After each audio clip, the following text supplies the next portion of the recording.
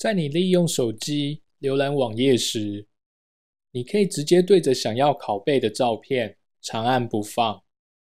之后 iPhone 手机就会让你快速而且简单地将照片储存在手机上。首先，在手机萤幕上点选 Safari， 接着在网页中对着想要储存在手机中的照片长按不放，然后按下储存影像，这样照片就会储存在你的手机中了。然后在你的照片 App 中就可以看到刚刚储存的照片了。